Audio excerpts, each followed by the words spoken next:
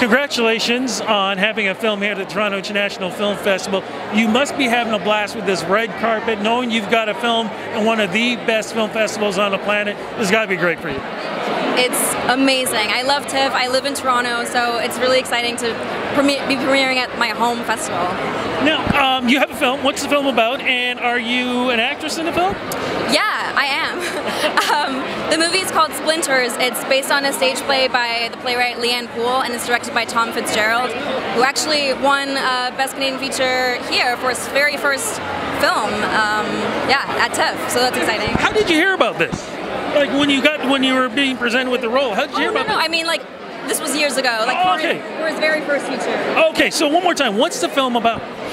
The film is about a fractured family in rural Nova Scotia. I play Belle, a young queer woman who returns to her family after her father dies. She has a very fraught relationship with her mother because her mother never accepted that she's gay.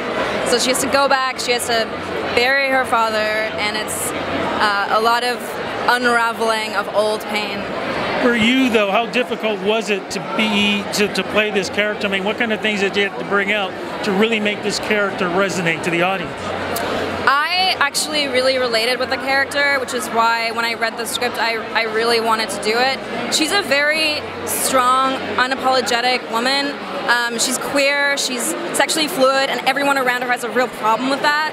So it's interesting. I mean, you know, representation of LGBTQ community has been down the last year, so it's really amazing to be part of a film that's you know, queer and kind of embracing this young woman's life in a way that I feel like I don't see very often. You know, one of the things I've noticed though in the last 2 years, a lot of movies are being stores are being talked about in the Nova Scotia area. Why do you think that is?